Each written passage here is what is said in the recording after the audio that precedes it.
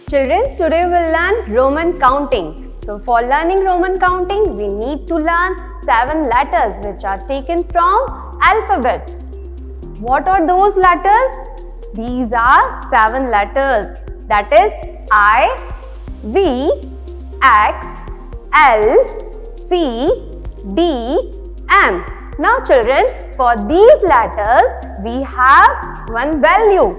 Like I stands for 1, V stands for 5, X stands for 10, L stands for 50, C stands for 100, D stands for 500 and M stands for 1000. So these 7 letters you need to learn.